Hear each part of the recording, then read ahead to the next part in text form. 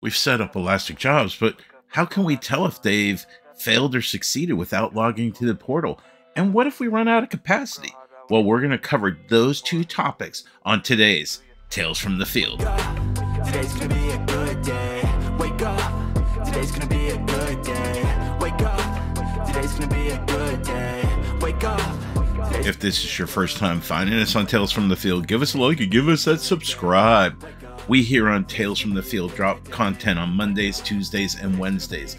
On Tuesdays, we have this thing we call the Roundtable, where we gather up links, blogs, videos put together by you, the MVPs of the community for the Azure data community. We also do these videos on Mondays and Wednesdays we call MS Tech Bits. You're watching one of those now. Let's get over to it. In a previous video, I set up Elastic Jobs. However, we don't want to log into the portal every day to find out if a job succeeded or failed.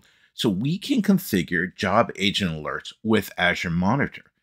Also, we may run out of capacity. You can see on the screen that with JA100, we get 100 concurrent connections to our targets of our Elastic Jobs. We're going to cover how we can scale that up today, and we're going to cover how we could do it in the portal as well with PowerShell. So over here in my Elastic Job that we have already deployed, we're going to go down here to monitoring and select alerts. Once we select alerts, we're going to be taken to our alert screen. Up in the top of the screen, we are going to go up to create. Once we select create, we're going to select alert rule. We're going to select alert rule. We get 3 signals or a couple signals here, but I'm interested in Elastic Jobs execution successful. You could also do failed or timeout. You're going to fill in the appropriate information here on the screen. I'm going to fill in threshold of 0, and we can fill in our loopback period if we want. We could change this. In this case, I'm going to leave it the defaults of 1 and 5 minutes.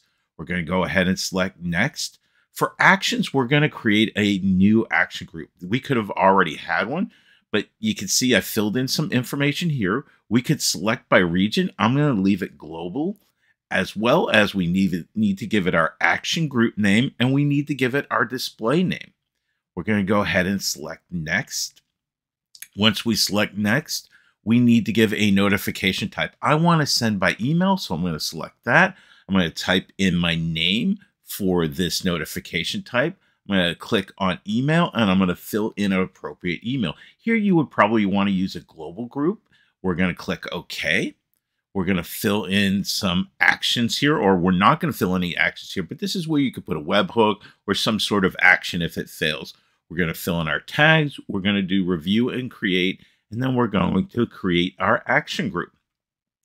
With that action group created, we are now going to go to details. We're going to fill in details. I'm going to do this as informational since we're only tracking successful jobs here. You could elevate that to a higher severity, especially for errors. We're going to do review, and then we're going to hit create. This is going to create our alert rule.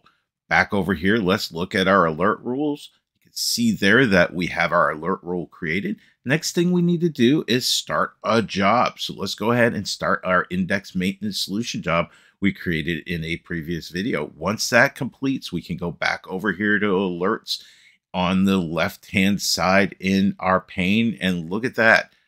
We have an alert rule that fired. We could go over here, we could review the alert, and we can mark it as closed. We know it's successful. Let's go ahead and mark it as closed. But you can see here that we can get alerts sent to the team. Also via email, we would get that alert.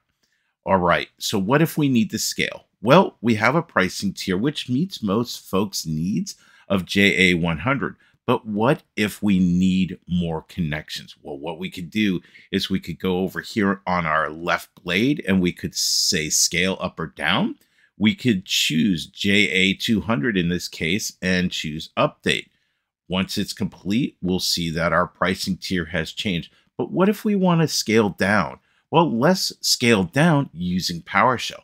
On the screen, I have a parameters that I'm going to pass in. I'm passing in my server name, my name, my resource group name, and most importantly here, the SKU name, which is JA100, and the worker count, which is going to be 100. That's going to scale us down from 200 to 100. So those parameters are really important to get right there so that this will scale up or down appropriately. Next thing to do is run our set AZ SQL Elastic job agent, pass in those parameters. It'll complete successfully. We can review that here in our overview screen and look at that. Pricing tier JA100, we've successfully scaled down. All right, there we have it. We're getting alerts via email. We scaled up through the portal. We scaled down through PowerShell. Let us know what you think in the descriptions down below. Thank you from Tales from the Field. And as always, be good to each other. Today's gonna be a good day. Wake up. Today's gonna be a good day.